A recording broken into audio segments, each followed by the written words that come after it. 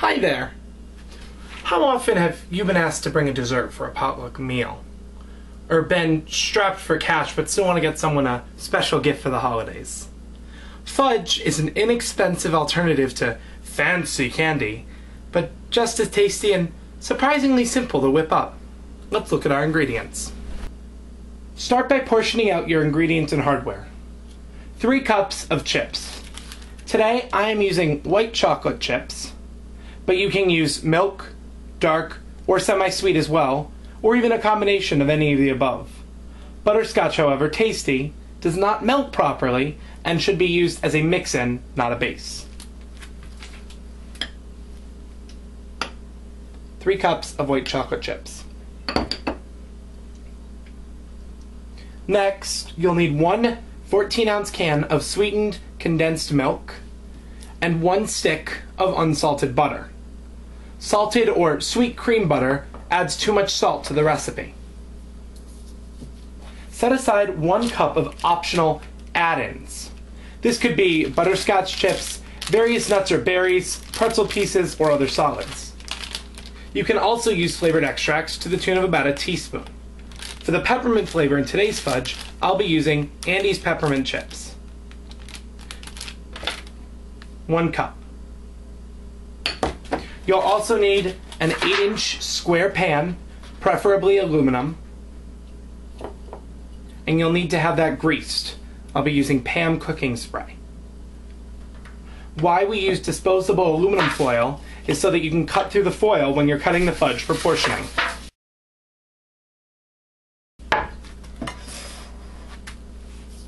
Put the butter,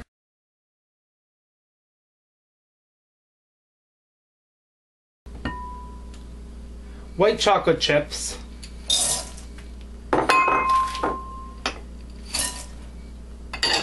and can of sweetened condensed milk,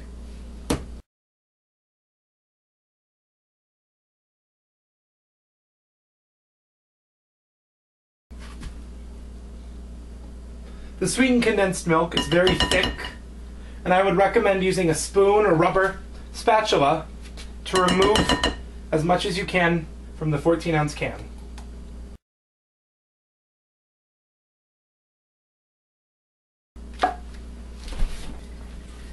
Once they're in a microwave-safe bowl, zap them in the microwave on high for 1 minute.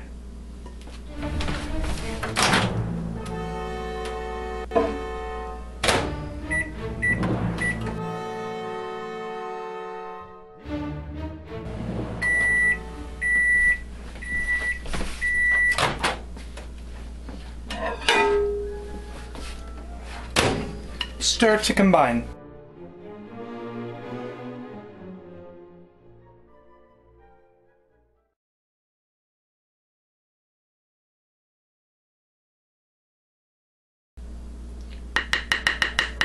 If not completely melted, put in the microwave for an additional 30 seconds or until melted.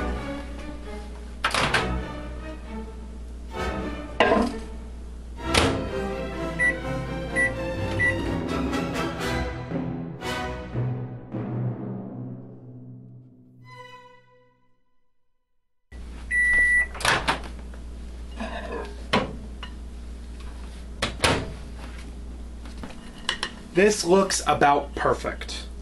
You should notice the fact that it's a little velvety on top in color, and it appears to be almost a little taffy-like.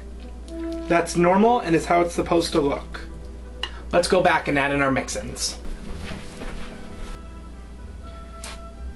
After completely melted, add in the peppermint chips, stir to combine. The heat will melt them, but in order to keep the pink color running through, you don't want them to be completely melted into the fudge base.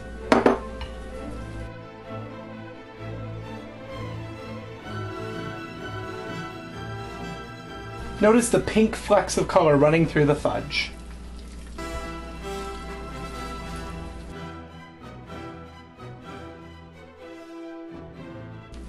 Sometimes, if it turns all pink, it kinda can't be avoided.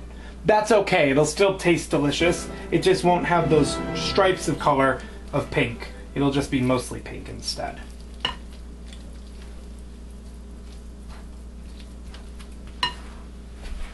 Once it's completely mixed together, and it should look something along these lines, pour it into your 8-inch square greased dish. Remember, this can be very hot, so be careful.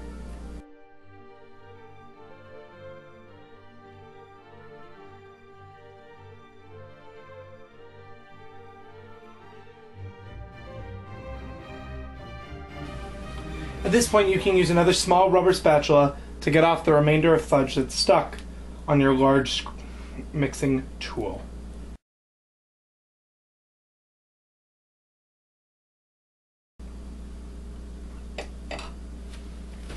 Once in an 8-inch square, put into the refrigerator uncovered.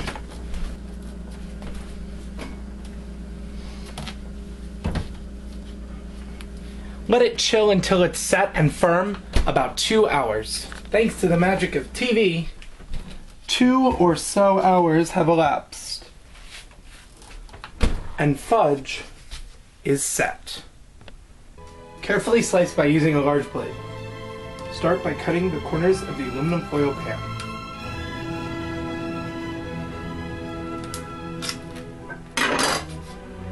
If you have soft countertops like mine, it may be best to work on a cutting board.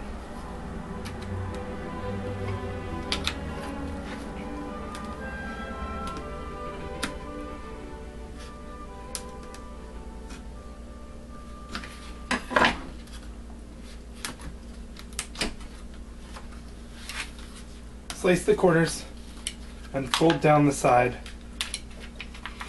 like so. This will make slicing 10 times easier.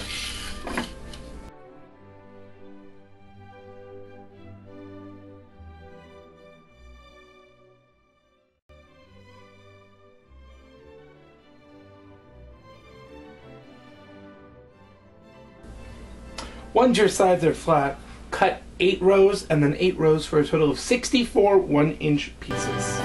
One recipe should yield 64 pieces, unless of course you want them larger.